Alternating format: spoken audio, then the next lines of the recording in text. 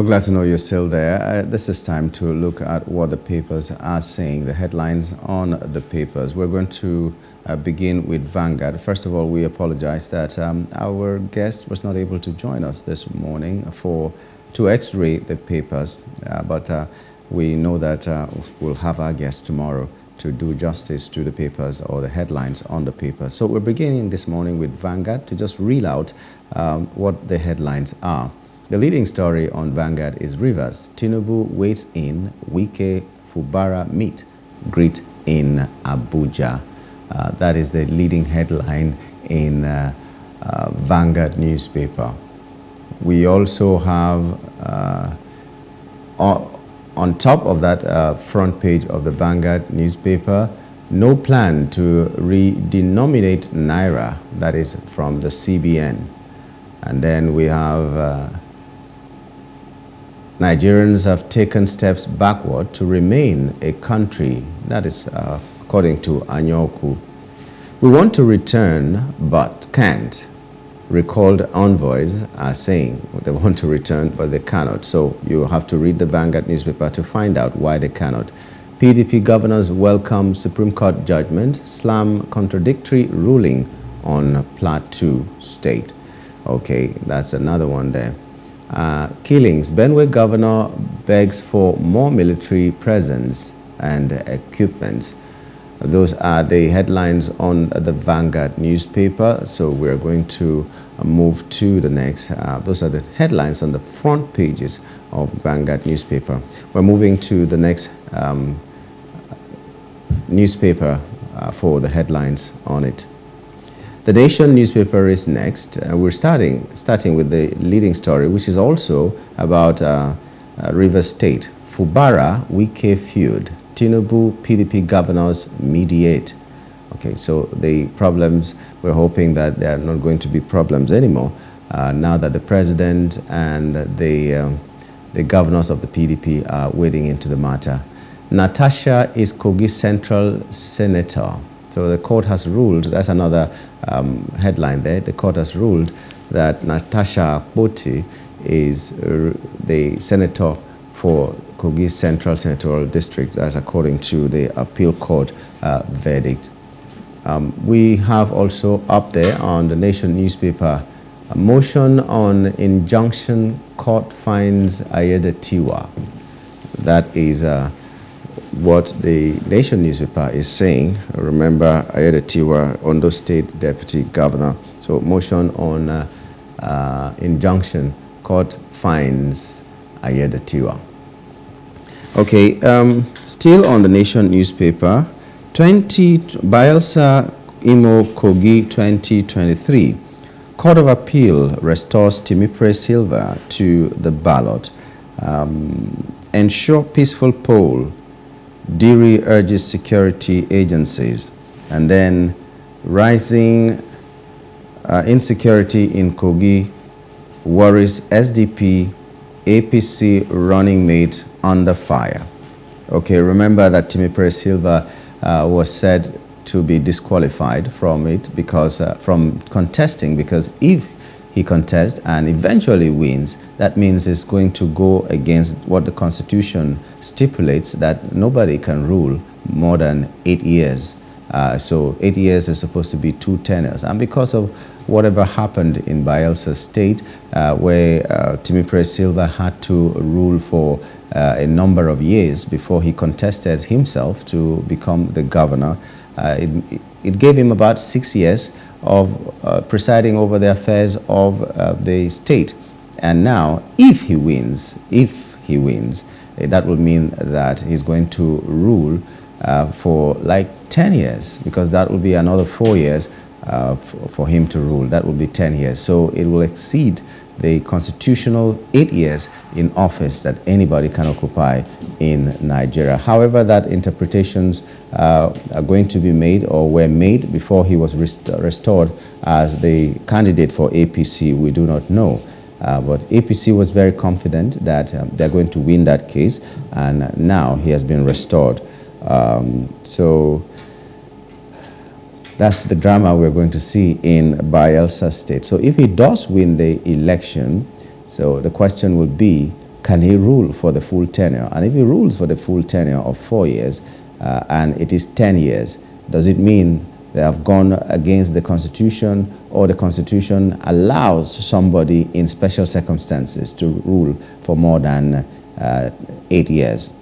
We remember also that the former President, Goodluck Jonathan, was almost contesting for presidency when the time was right for him to do so. And that argument came out that he ruled when President Yaradua left this earth.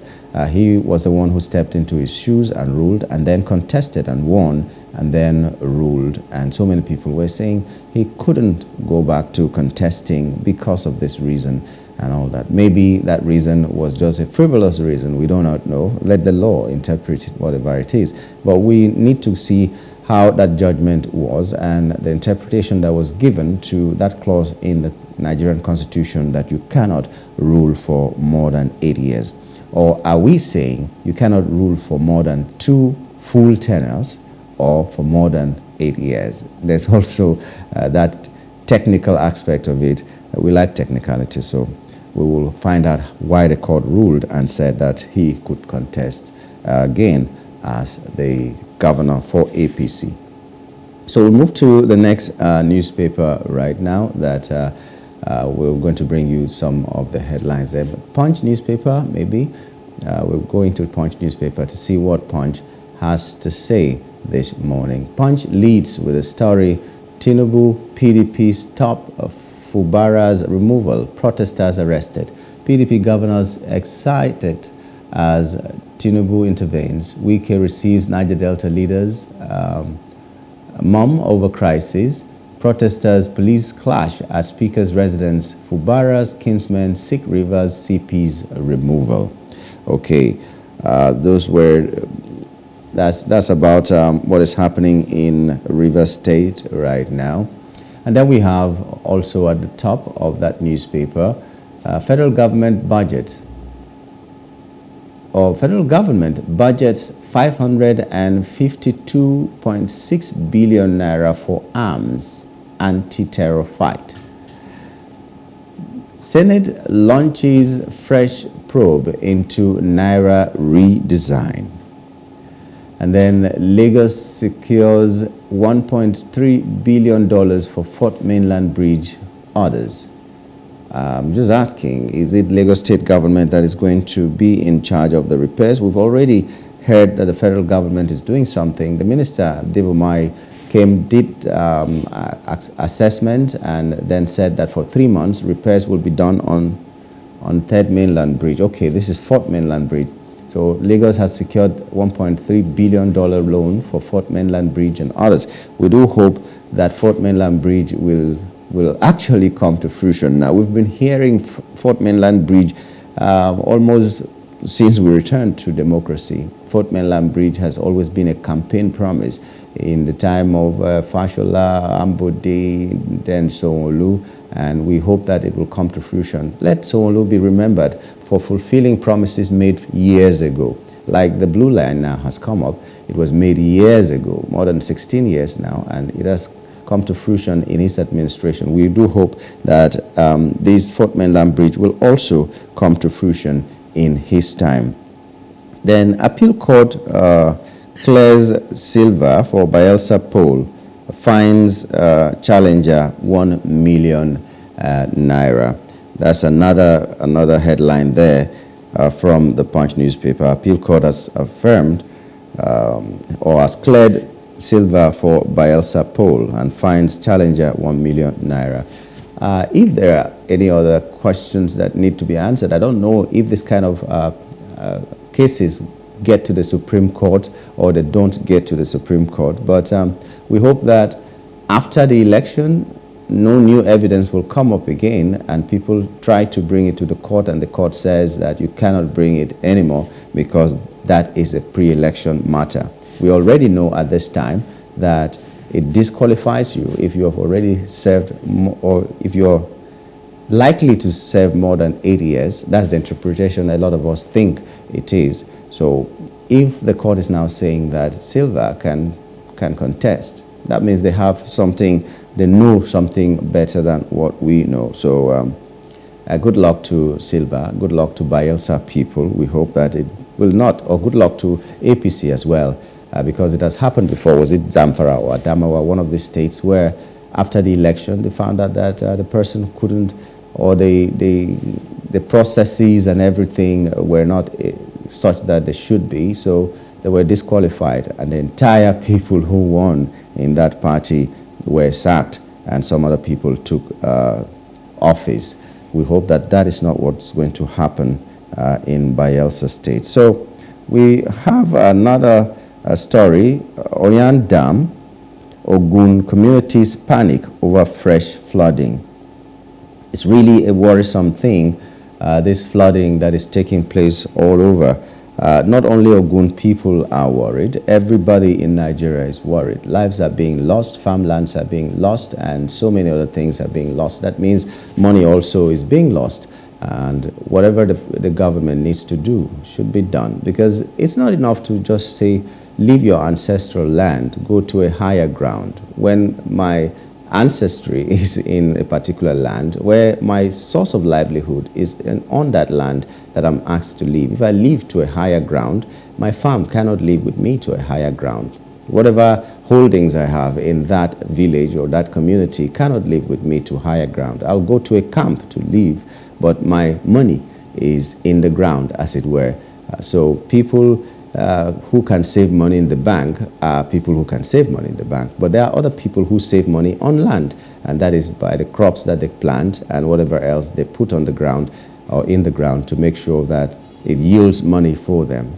And if it keeps happening every year that it will be flooded or places will be flooded, then food security is going to be a problem. We're going to be discussing food security today when we talk about how the food prices have skyrocketed. In September, the report of the NBS said that we had more than 20% increase in food prices. More than 20%, that's being very modest, and more than 20% could be up to 25%. In some food items, even went as far as 28 point something percent in the month of September. We haven't factored in what is happening in October, or what happened in October, because this is the 1st of November.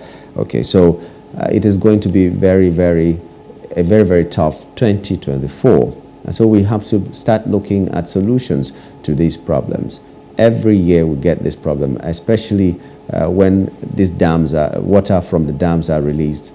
Water from the Oyon Dam is released, and also water from Cameroon Dam is released. So the ripple effect gets to almost every community. So whatever needs to be done should be done. If there's something the people have to do, let them know on time and let them do it.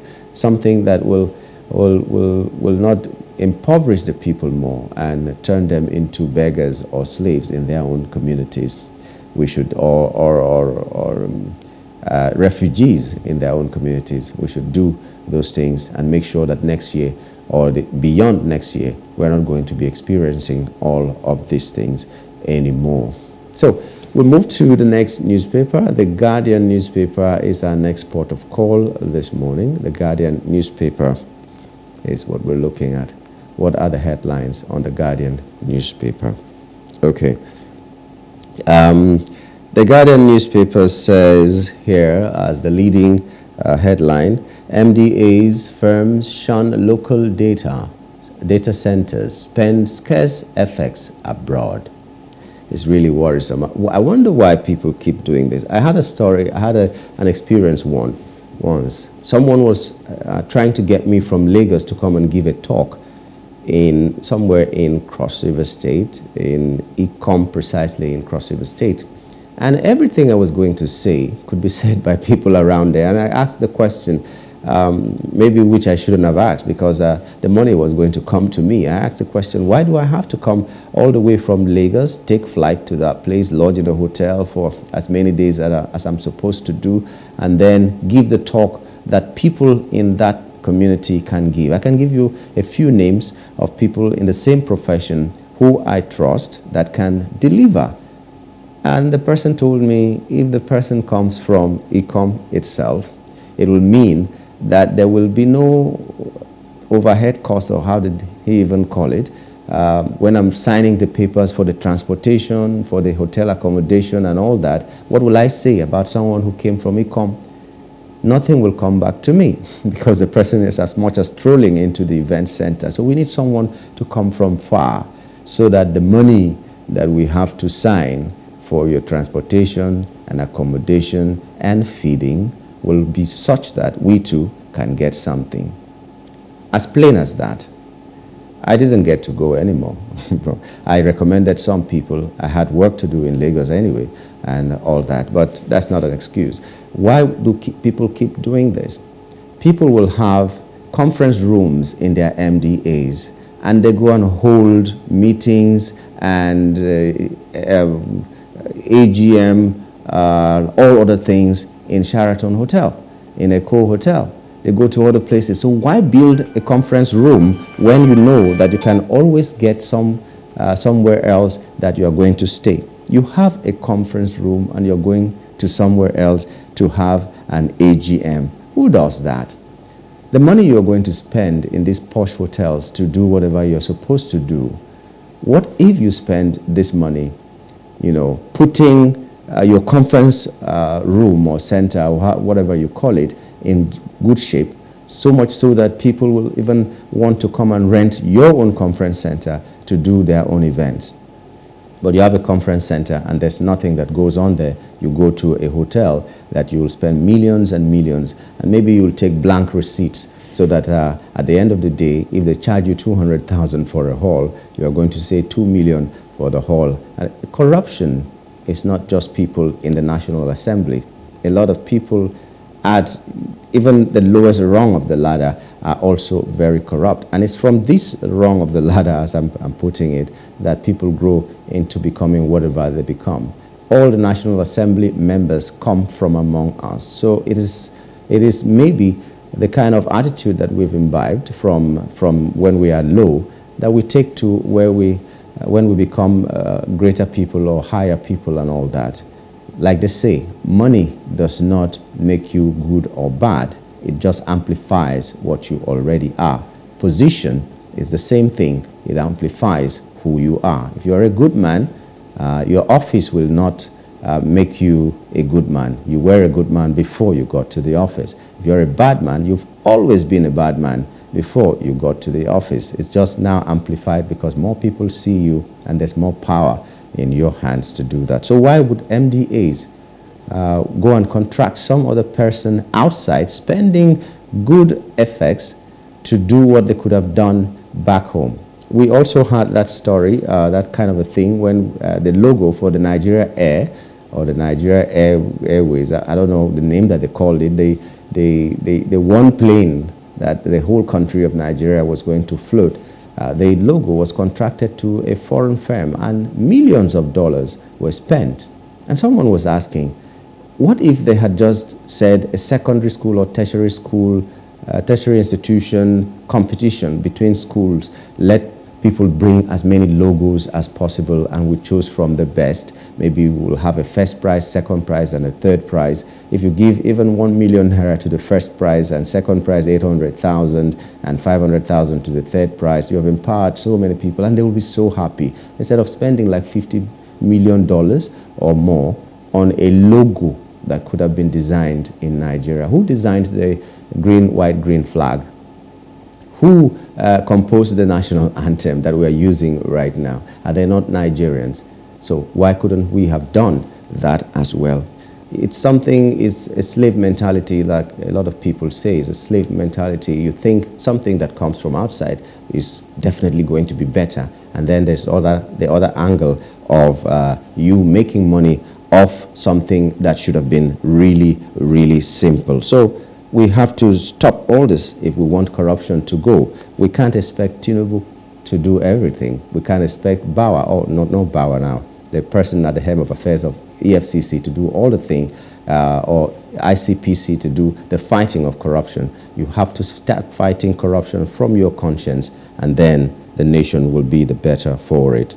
Okay, we're still on the Guardian newspaper. We just talked about MDAs and firms shunning local data centers and spending scarce effects abroad.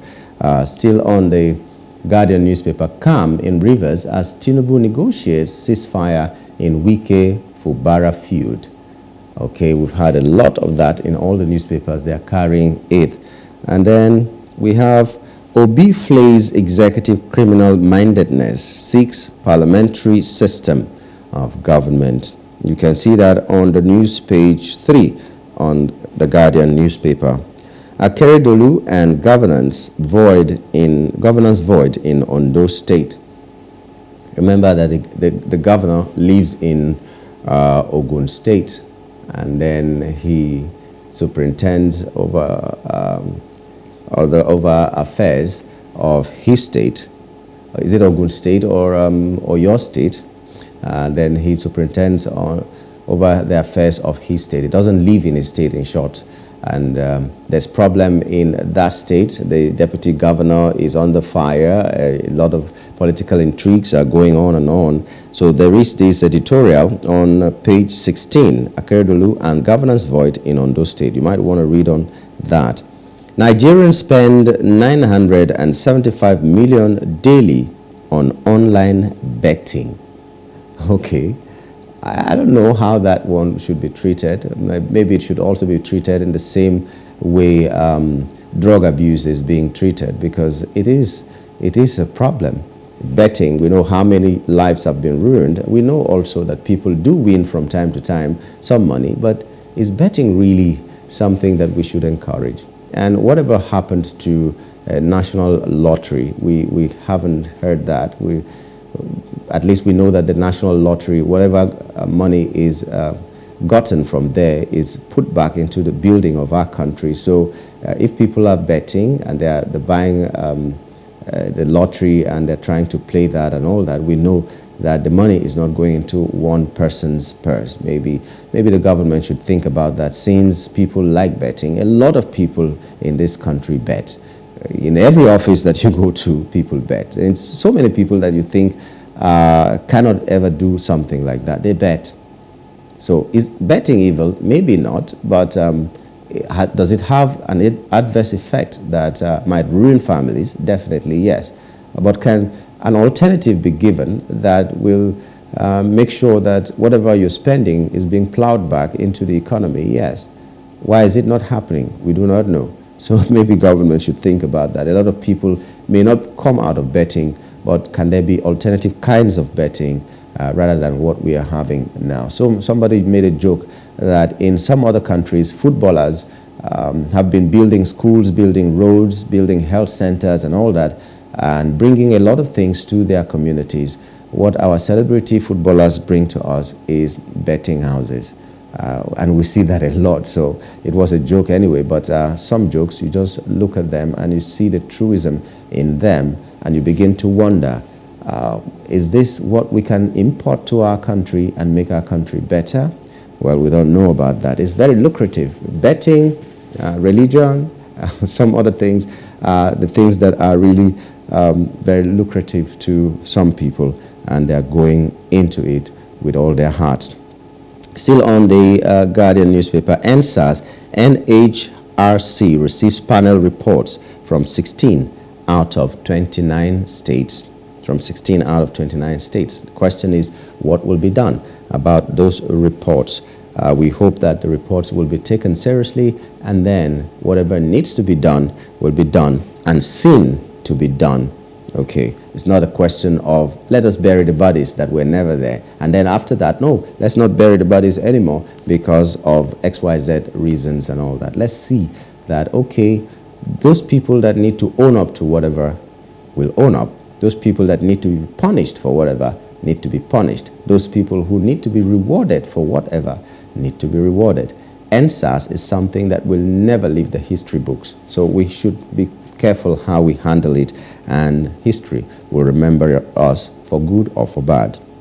Okay, and then that will be just about that from the Guardian newspaper, and eventually that will be the end or the last newspaper that we're taking this morning. You've seen all the headlines. These are not the only newspapers in Nigeria. There are so many others that will have. You have Business Day, you have Premium Times, you have so many newspapers that carry different stories. We know that one of the biggest stories stories will be that of River State. We do hope that there will be peace in River State and all that. So we'll be talking on food prices rising in September to as high as 26.76%.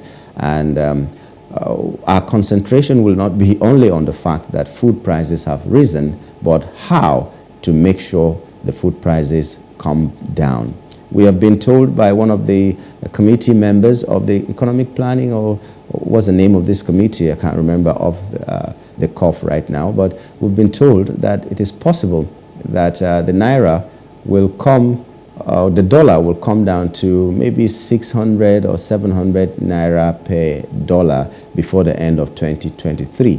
And we're just crossing our hands, crossing our fingers, and just waiting for that to happen. And if that happens, good. But if it doesn't happen, that will just be yet another talking point for everybody in Nigeria. Why promise the things that you cannot fulfill? We're waiting and hoping that that does happen.